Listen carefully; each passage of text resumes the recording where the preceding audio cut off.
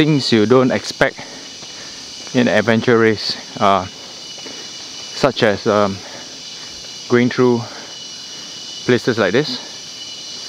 And we were just told back there at CP, at the bridge crossing, that some locals at CP7 towards CP8 has disallowed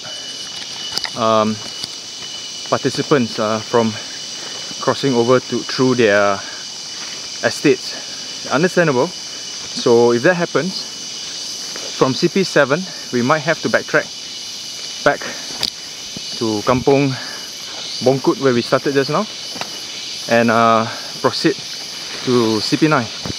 So that means doubling back usually means easier or tougher. At this point of time it's still too early to say. It's a trail,